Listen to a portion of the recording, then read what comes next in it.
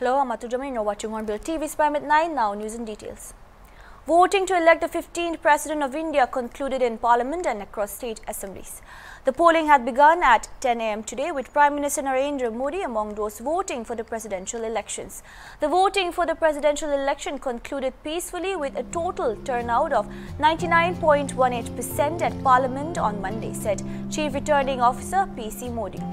The ballot boxes will arrive in Parliament from across the country by the end of the day, Modi added.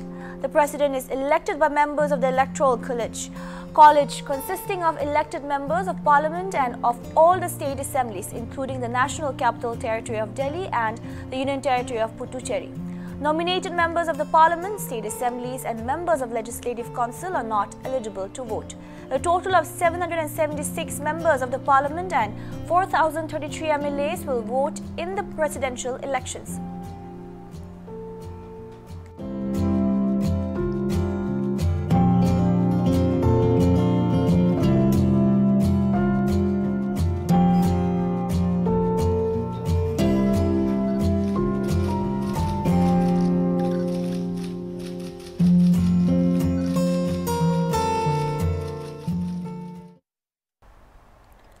Nagaland's Assistant Returning Officer for Presidential Election 2022, Kruhotinio Rio, informed that the election to the 15th Presidential Election 2022 was conducted successful today from 10 a.m. till 5 p.m. at the Nagaland Legislative Assembly, with 59 sitting members participated in the election. The older state legislators, Kajong Chang, 88 years old, could not cast his vote due to health issues.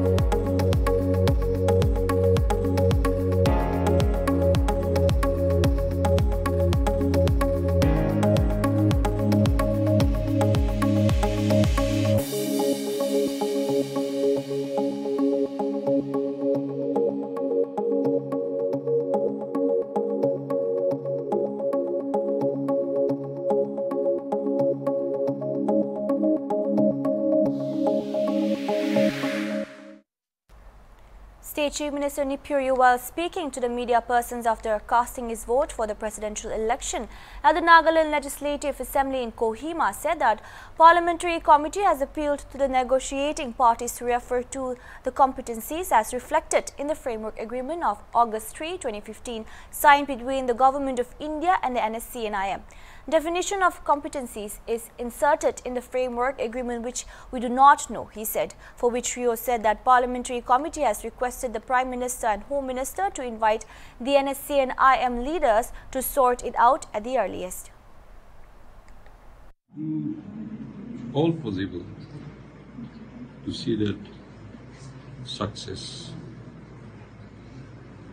comes, and I have been telling others also in our resolution, point number 3, the Parliamentary Committee requests the negotiation parties to refer to the competencies agreed in Framework Agreement on 3rd August 2015. So it is signed by them, and it is that competency word is inserted in the Framework Agreement. So that secret, we don't know, it is with them. That's why we requested Honorable Prime Minister and Home Minister to call and discuss, sort it out. Also, NPF leader and co-chairman of UDA government, Kuzuluzo Nina, said that 60 legislators, including the 2 MPs, are very serious of the Naga political issue. He said that the agreed position and the competencies will be clubbed together, and they will make comprehensive studies on both the issues, and then they will bring out the common draft, and once the common draft is brought, then it will be given to the public domain for public acceptance. 60 legislators, including the 2 MPs, were very serious on this. The agreed position and the competency clauses will be clubbed up together. They will do a comprehensive study on both the issues, and then they will bring out a common draft. And once that common draft is brought out, then it will be given to public domain for public's acceptance. The 7 they're already ready here in Delhi. But now, as per our resolution, Government of India has to take it seriously and invite the IM. Chief Minister Nipurio said that the encroachment is happening everywhere in the state and the worst is in Dimapur Airport, which is in the court. He said that Dimapur Airport runways has only about 2.3 kilometers and to extend little bit in the rivers, land are also purchased and is allotted to some individual, which is endangering to everyone. Rio also added that short runway is risking lives. Rio also said that every individual is responsible and should voice together as one individual cannot be benefited at the cost of all the people. The Dimapur Airport, the encroachment, which is in the court. Now, runway has only about 2.3 kilometers, and to extend little bit also till the river, the land was purchased and it has been allotted to some individuals. That means it is endangering you and me, everybody who is flying. We cannot continue to use a short runway, and even this the big size points cannot come. So we are risking our own life. People like you and me or any responsible people should voice together. We cannot benefit one individual at the cost of all the people. For people who feel aggrieved, or it is right for everybody to demand for the right, but government will examine and take decisions. So we stand by our cabinet decision. On the Nagaland In-Service Doctors Association, NIDA calls for indefinite agitation to enhance the superannuation age of doctors from 60 years to 62 years. The Chief Minister said that the government will examine and take the decision accordingly. The second monkeypox case in India has been detected in Kerala's Kannur, said State Health Department officials on Monday. This is the second case of monkeypox in the state as well as the country. State Health Minister Veena George said the patient who arrived in Kerala on July 13 was a native of Kannur and was undergoing treatment at the Pariyaram Medical College there. His health condition is stable, she added. The minister also said that all those who were in close contact with the patient are being closely monitored. Kerala reported India's first case of the virus on Thursday. A person who returned from abroad has been admitted to a hospital in Kerala after he showed symptoms of monkeypox. According to the World Health Organization, monkeypox is a viral zoonosis, a virus transmitted to humans from animals, with symptoms similar to those seen in the past in smallpox patients, although it is clinically less severe.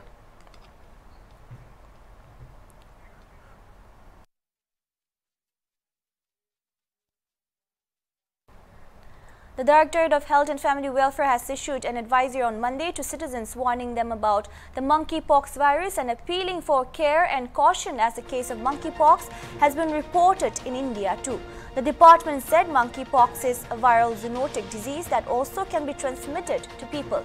Typically, the virus is transmitted by contact with an infected animal's body, secretion or a bite. In regard to transmission from human to human, it is through direct physical contact with bodily fluids, sexual contact or lesion material, through contaminated clothing or linens of affected person, and through large respiratory droplets as a result of prolonged close contact, the advisory stated.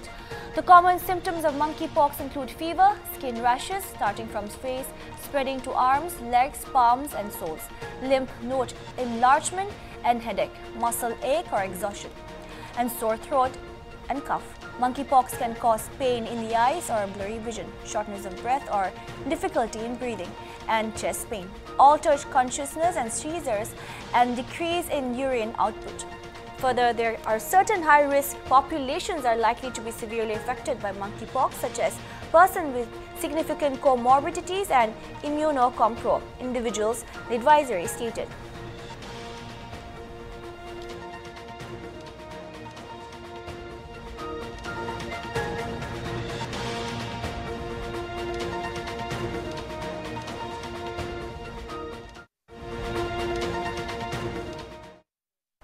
Troops of the Indian Army's Rupai Battalion of Red Shield Division launched an operation along with Satya Police and apprehended an activist Naga National Government cater in the general area of New Balijan of Satya District, Assam.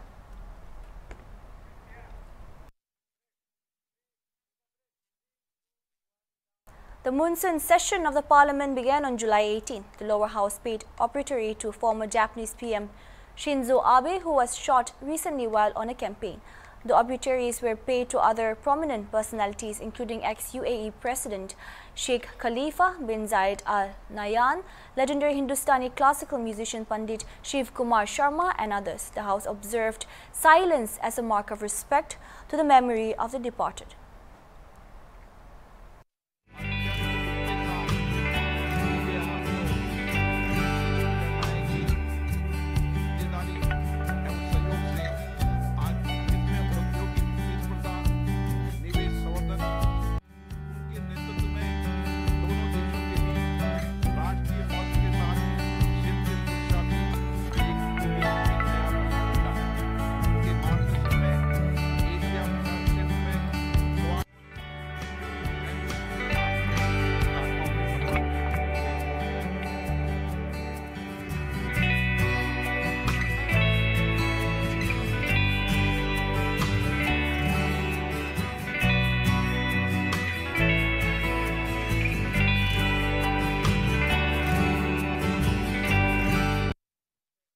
Voting in the 16th presidential elections was held in Manipur Legislative Assembly on Monday. NDA candidate Draupadi Murmu has already visited the state and canvassed for the election. Chief Minister Biren Singh was the first to cast a vote in the presidential election 2022, followed by opposition leader and former Chief Minister O. Ibopi Singh. All 60 MLAs of the state have cast their votes to elect the 15th President of India, which began at 10 a.m. Chief Minister Biren Singh said that out of 60 MLAs in the state, National Democratic Alliance candidate Draupadi Murmu will get the votes of at least 55 MLAs, and she is expected to win the presidential election without any difficulty. Former Chief Minister O. Ibobi Singh said the opposition presidential candidate is one of the most capable candidates and the opposition has full faith in the democratic process. The counting of votes will take place on July 21st and the new president will take oath on July 25th as per the ECI's schedule.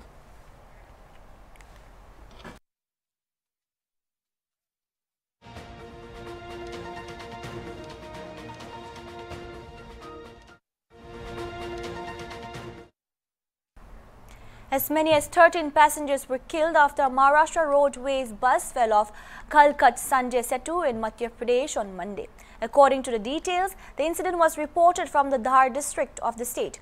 Commenting on the bus accident, Madhya Pradesh Minister Narottam Mishra said the bus was travelling from Indore to Pune at the time of the incident. A total of 15 people have so far been rescued from the accident site. Visuals shared by the news agency ANI showed locals gathering at the site of the MP bus accident. Meanwhile, Prime Minister Narendra Modi expressed grief over the Madhya Pradesh bus accident.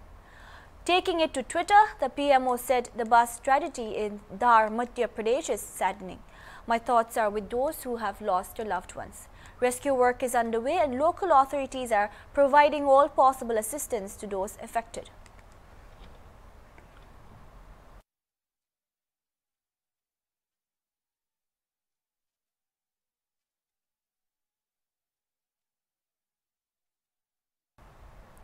Shiv Sena's Uddhav Thackeray, locked in battle with Eknath Shinde for the control of the party formed by his father, has sacked several key leaders for anti-party activities. Shinde, who succeeded Thackeray to the post of the chief minister after bringing down his government, has been quick to react, picking up the leaders discarded by the Thackeray camp. So far, the team Thackeray has sacked former Minister Vijay Shivtari, MLA Santosh Bangar, who was sacked as District Chief of Hingoli, Naresh Maske as Zilla Pramukh for Thane. Barring the first, both leaders have been reinstated by the Shinde camp, which claims to the real Shiv Sena. Thackeray has also appointed more than 100 new office bearers in Thane, Bulgar, Amarvati and Yavatmal district. The pruning comes ahead of a crucial Supreme Court hearing at the huge political storm in Maharashtra following the rebellion by Eknath Shinde, which led to the installation of the Shinde-BJP combined government. On Wednesday, the top court will hear a bunch of petitions from both sides of the disqualification of MLAs.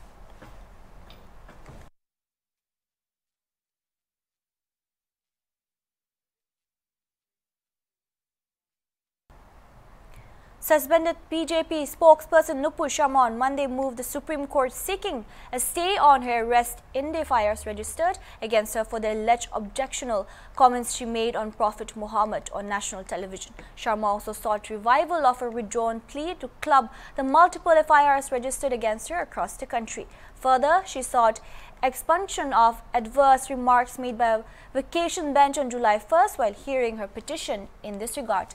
An SC bench of Justice J.P. Bariwala and Justice Surya Kant had rebuked Sharma for her disturbing remarks against the Prophet. While refusing to entertain her plea, the bench had said Sharma's remarks led to unfortunate incidents and ignited emotions across the country. Sharma's comments had created an uproar within the country, with massive rallies taken out by the Muslim groups, besides causing a diplomatic fallout with several Muslim nations registering their official protests.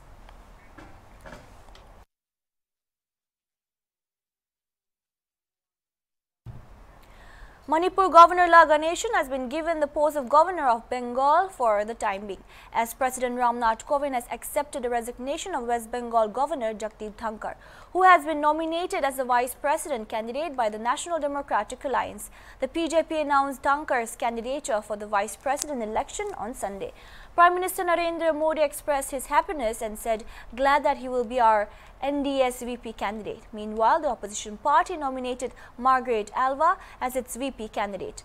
The President has been pleased to appoint La Ganeshan, Governor of Manipur, to discharge the functions of the Governor of West Bengal in addition to his own duties on the date he assumes charge of the office until regular arrangements are made. All the people of Manipur, especially the eligible voters,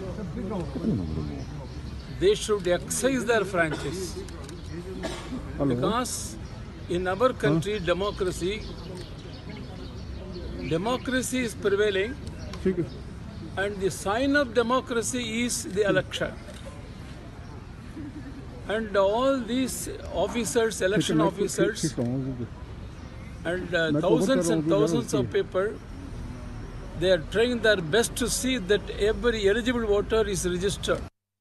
Sri Lanka's acting President Ranil Wickremesinghe has declared a state of emergency according to a government notice released late on Sunday, as his administration seeks to quell social unrest and tackle an economic crisis gripping the island nation. Sri Lanka's ousted President Gotabaya Rajapaksa, who fled overseas this week to escape a popular uprising against his government, has said that he took all possible steps to avert the economic crisis that has engulfed the island nation.